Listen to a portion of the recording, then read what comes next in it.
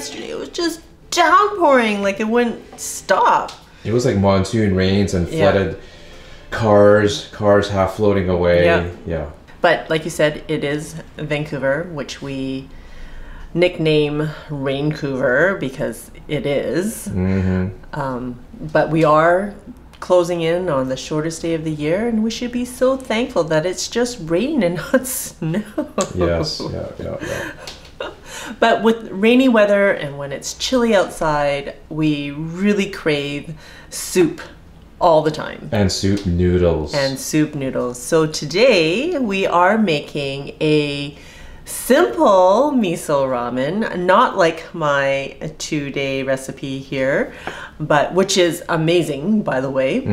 But this is for just easy, decent miso broth that can be done in, I want to say half an hour, but we'll see how it goes. Starting off with half an onion that I'm going to cut into dice, minced garlic. Garlic? Minced onion. I have, in case I wasn't clear, I have half an onion chopped, and I am mincing 2 cloves of garlic with my garlic press. Once I took a cooking class, and the instructor asked us, how do you mince your garlic? Do you mince it with a knife?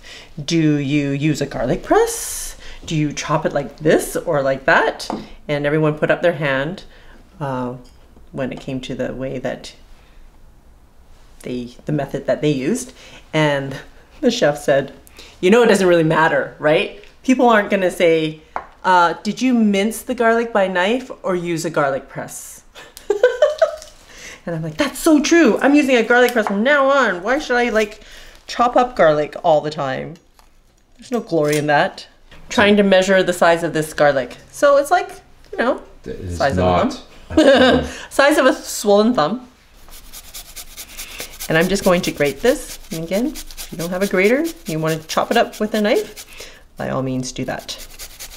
I just find it's easier this way to get it into small pieces and not like chunks. I don't like having chunks of chunks of ginger in my food. Okay, turning the saute mode on. We're gonna adjust it to high or more. And wait for that to heat up. It's hot. Yay. I'm so impatient. Tablespoon of oil. Just vegetable oil, canola oil, whatever you want to use. Maybe not olive oil, because olive oil will add a flavor to it. And we're going to add onions and garlic and ginger.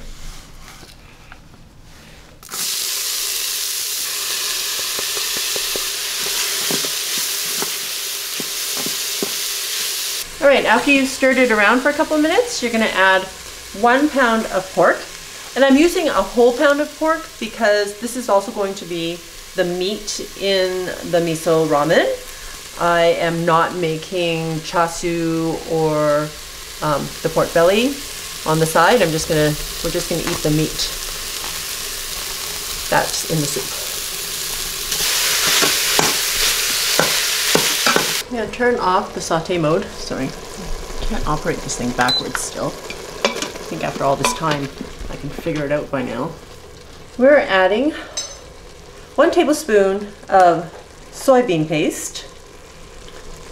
I want to show you what it looks like because there's no English on here and it's in Korean and I don't read Korean either. So there is some English because there has to be some English if it's being sold here.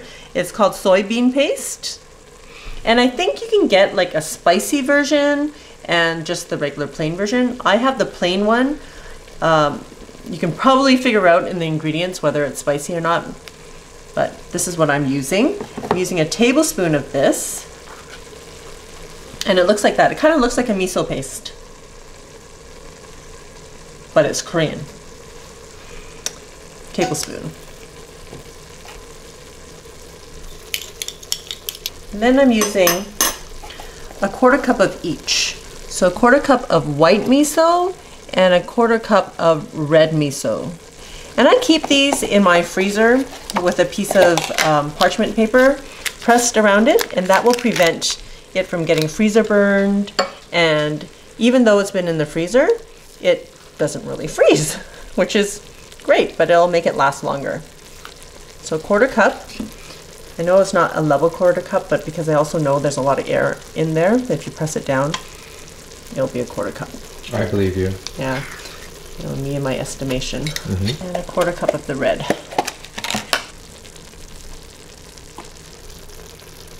I'm just going to stir this into the pork mixture that's in here. All right, so I've mixed this around until all the miso has melted into the meat. And I'm going to add 2 tablespoons of sugar, 2 tablespoons of sake. And sake is a Japanese wine, I think. So 2 tablespoons of this. I'm using 4 cups of chicken broth, and I would normally use 8 cups, but because I only have 1 pack left, I'm using water for the other 4 cups. Use what you got, right, Flo? Yep. So because I have so much meat in here, I'm not worried about not getting enough flavor from the water I'm using instead of chicken broth. But if you have 8 cups of chicken broth, use that. All right.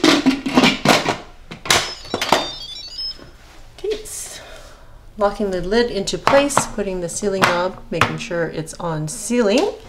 And we are just going to manual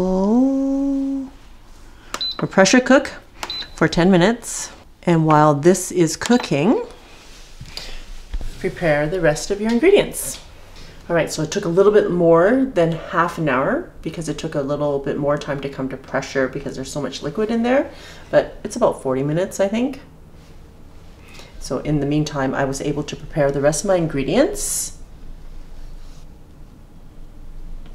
Let's check out the soup. Oh, it looks so yummy. Oh, smells so good. Mm-hmm. Yep, it smells super yummy. Okay. So this package of ramen is a product of Japan, and it will say ramen noodles on there. There are so many different types of Japanese noodles. What I love about Japanese packaging is that they just package everything in like a serving. So that is a serving for 1. Bean sprouts I just blanched for a minute. I have this dried seaweed that we will add, and it will be rehydrated by the soup. Some buttercorn,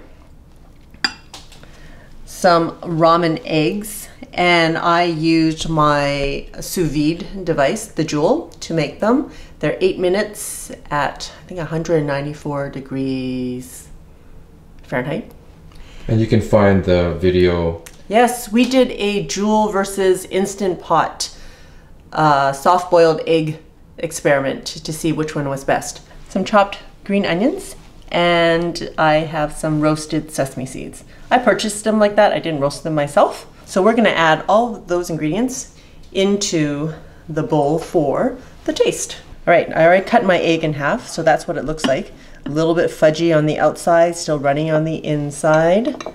And we're gonna add some bean sprouts, a little bit of seaweed, some corn, some green onions, and some sesame seeds. And now the soup. Remember, I had a lot of pork in that soup, so that pork is going into the noodles as well. All right, and there you go. Are you ready for the taste? Hey, before I start, check out the reanimated, oh sorry, that's a zombie, type of terminology. Look at the rehydrated seaweed. Sometimes I like using the pre-packaged nori that's in the squares, and I dip it in there too. That's nice too. It's gonna be tough.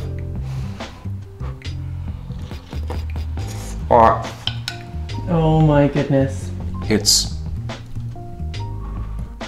really good. It still has that depth of flavor, the miso, and the meat that you put in there. I mean, it's no chashu for sure, but for a quick meal, I mean, this is awesome. So I'm gonna get some noodles in there. I'm just gonna put it in my mouth. Some corn, some seaweed. Try not to burn my tongue.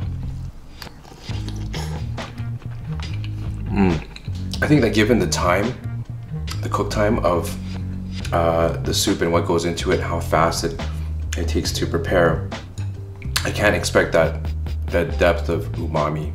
Could we make it a little bit more salty? Salty? Oh, so you're finding that it's not salty enough? Personal taste. Huh, interesting. Because I added a lot of miso paste, which is quite salty in itself. So I didn't taste it before you did the taste, obviously. Right. But yes, I did not add any salt, but definitely add salt as needed.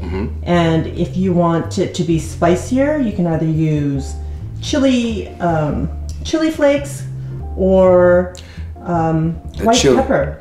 Ground white pepper gives it heat without the chili flavor.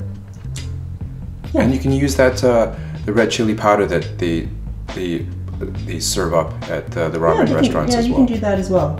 Yeah, so personal taste, but as a base, nice, rich flavors, really fast, and all the other parts that give it the nice texture. So I can't wait to get into this. Oh yeah. All right. Thanks. Thank you. All right, so another simple recipe that you can have during the week. It's not in my cookbook, but if you haven't picked up a copy, there's some great recipes in there. It will also be a great gift for Christmas, and you can buy that on Amazon. In the meantime, if you want to check out my 2-day miso ramen post, it's down there. And please subscribe to my channel, share this video.